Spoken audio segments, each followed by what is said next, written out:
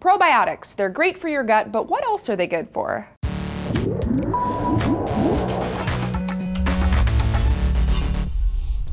Hey guys, Tara here for D News, and it seems like probiotics are all the health rage lately. If you're not familiar, probiotics are microorganisms like bacteria and yeast that replenish all of the good flora in your gut and help aid your body with digestion. Every day we discover new benefits of probiotics, so if you're not yet convinced of all the wonderful things they can do for your health, then here are a couple more. A new study in PLOS ONE finds that eating probiotics for just a month can help diminish the accumulation of fat in your liver. Now, before you get too excited, this study was done on rats, so it's not totally clear how this translates to humans, but in any case, it's a good step towards the fight against non-alcoholic fatty liver disease. NAFLD is a buildup of fat in the liver that's not caused by alcohol, and it's closely related to obesity and diabetes. It's a fairly common disease that most people don't even know they have, but in the most extreme cases, it can lead to scarring of the liver and liver failure. For this study, researchers administered 3 different strains of probiotics to obese rats for 30 days straight and found that it significantly reduced the amount of fat buildup in the liver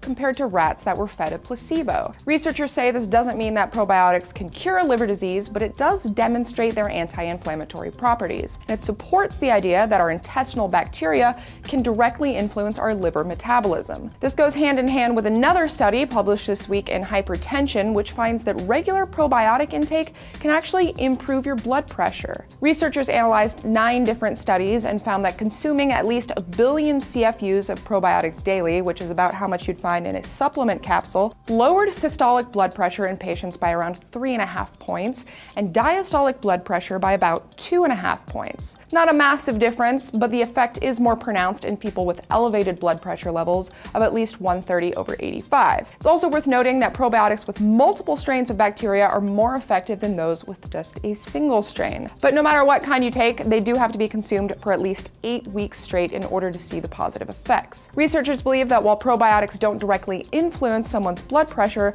they do have other positive effects on the body that can lead to lower blood pressure. They improve your cholesterol, they reduce blood glucose levels, and they help regulate the hormone system responsible for regulating blood pressure. So go ahead, eat all the yogurt you want. And if you hate yogurt, let us know your preferred method of getting your daily probiotics. Just leave them in the comments below, and as always, thank you guys for watching.